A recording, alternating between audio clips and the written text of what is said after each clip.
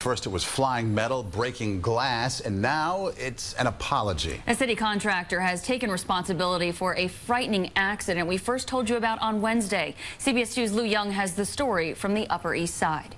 The apology does not cut it in any way. This is what she's talking about, a piece of metal flying through a fourth-floor window at the Asphalt Green Recreation Center on the Upper East Side Wednesday, peppering a woman with glass as she does yoga. It was very loud and terrifying.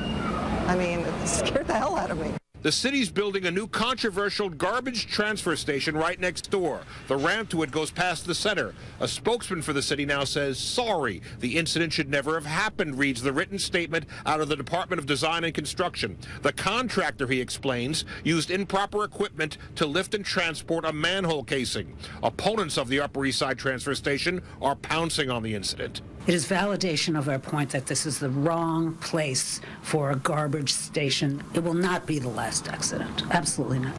The city's building the transfer station back there on the East River because it has a permit to do so. From years ago, it's been grandfathered in, built back when that was an asphalt plant. But as you can see, now this is recreation fields. Opponents are saying the accident should cause the city to rethink the project or at least move the access ramp that runs past the center. It's the location of the ramp that's especially dangerous to children. The city says in response to the accident, work on the site is suspended until its investigation is complete.